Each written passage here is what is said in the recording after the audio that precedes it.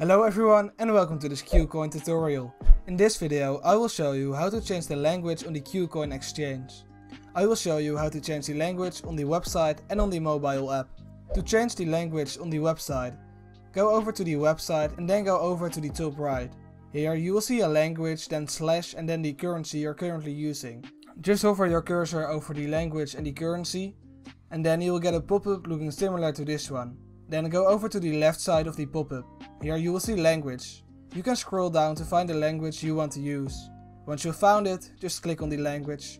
So now I will show you how to change your language on the KuCoin app. First off, open the app.